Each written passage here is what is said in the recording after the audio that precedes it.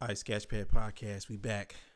Today's episode, we're going to be talking about Joseline Hernandez getting into an altercation with the police. And, yeah, let's get into it, man.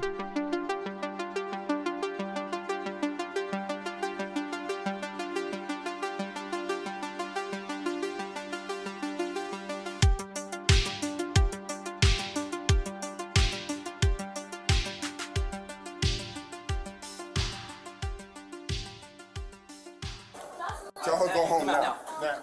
Hey, my man, you gotta come out. Outside. Touch me. Outside. I don't want no white man. No one's gonna touch you. Shut up, bitch. You shut up, bitch. Why? You should come on. Hey, get back. Touch you. Do you want? All right, man. Let me start this first. Yeah, We have gotten to a point in society where we believe that this is acceptable behavior to law enforcement, and it's not. I wish people stop thinking that. Listen, let's be clear here. I ain't the biggest supporter of police officers, but I will say this. They have a hard job because nowadays people are deliberately doing things to them now because they've been demonized so much. Now, the bad cops, of course, they should be demonized. But as a whole, you need law enforcement because a lot of times people, especially people who know that you need law enforcement, there are bad people out there. I wish people stop believing that there are bad people out there. That's just the bottom line. Like, there are murderers and killers. There are rapists out there. What should you do? Should you just let them just be? I mean, what you should police should. Either way, you're going to be the authority figure there. So if there's police or you, one of y'all are going to do something to these people. So I think that people like Joseline Hernandez who take advantage of the, I would say the failures of police officers and use it to their, just use it to their advantage, it's fucked up. It's messed up. You know what I'm saying? They shouldn't use this type of stuff to their advantage because there are people who are really in need of the police.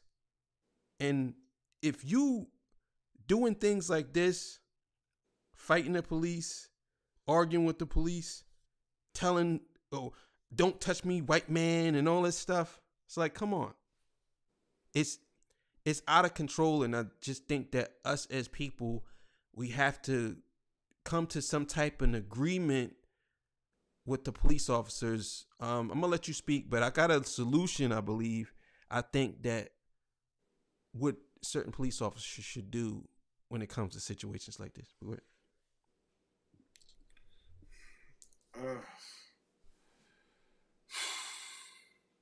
She's a hothead, man.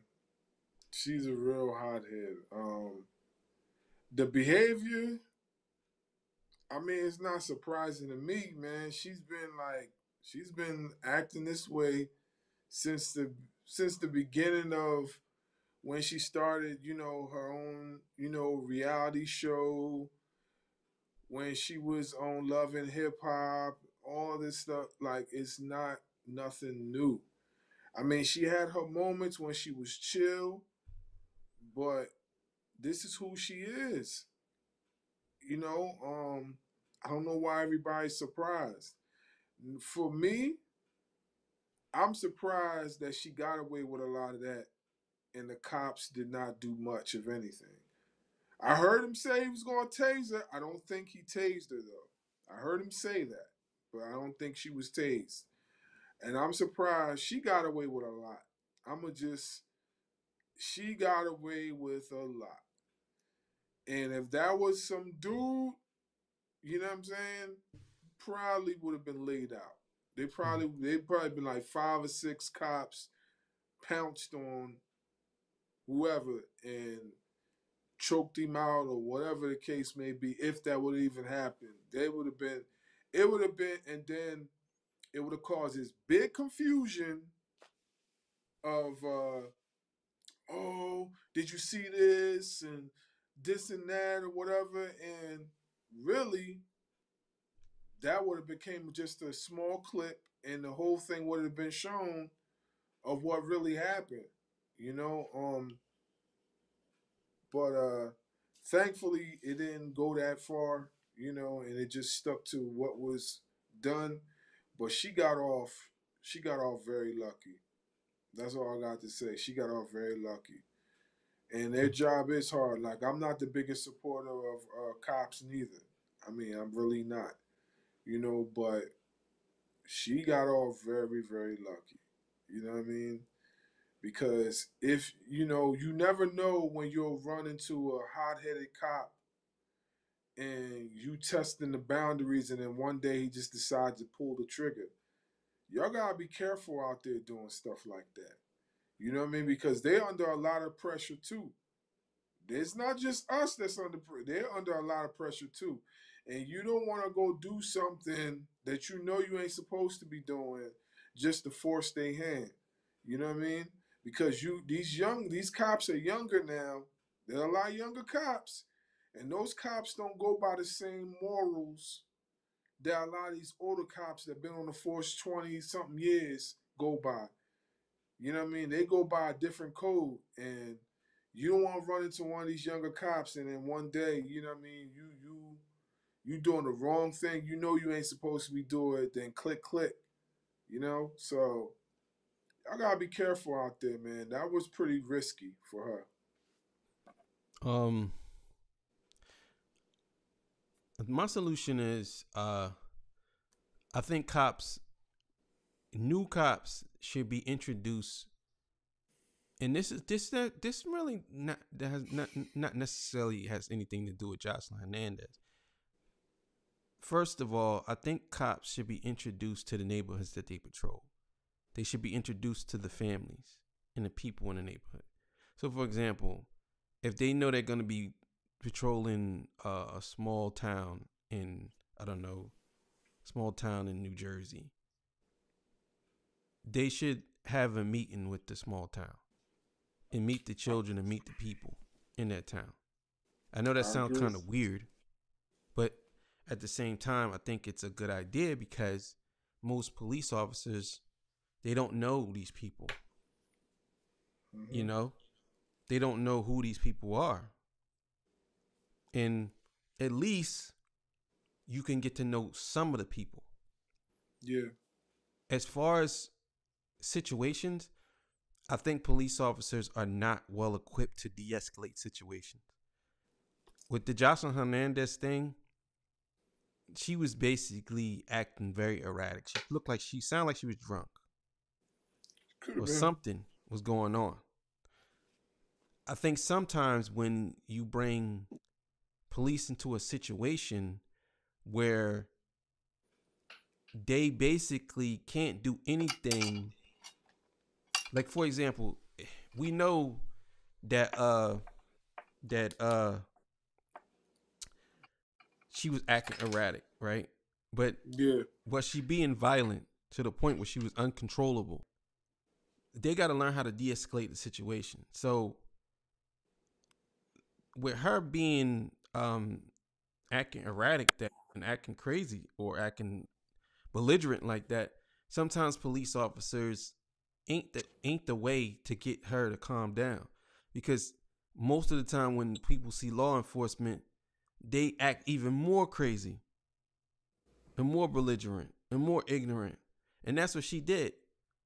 So I'm not saying that you shouldn't have the cops present, but it's hard to explain, because when you being taught how to de-escalate a situation, they teach you these universal codes, but the universal code don't work for everybody because everybody isn't the same. So like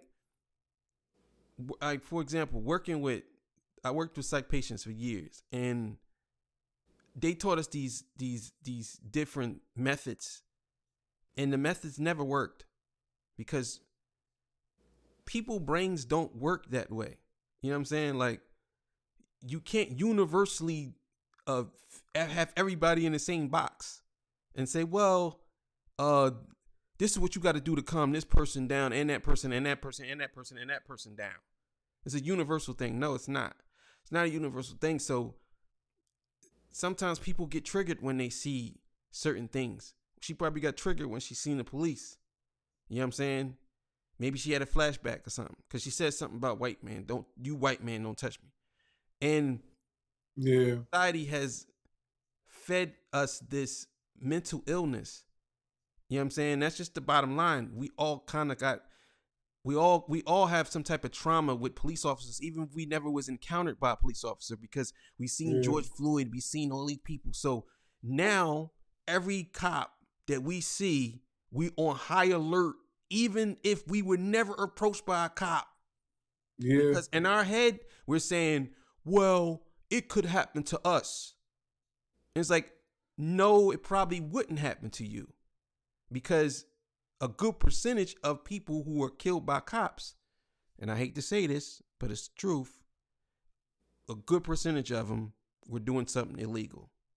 So for the most part, if a good percentage of them was doing something illegal, that's what happened. Not to say that they deserved it, or not to say that anything like that. But if Joseline would have got something would have happened to her, it goes back to when people do something illegal. So if something had happened to her, what was she doing? Acting belligerent, doing something that she wasn't supposed to be doing. Not to say she was doing something illegal, but she was doing something that totally goes counterproductive to what police officers are telling you what to do. Yeah. So I believe that in a situation like that. Yeah. Anyway, this episode is over. So Sketchpad, you know what it is.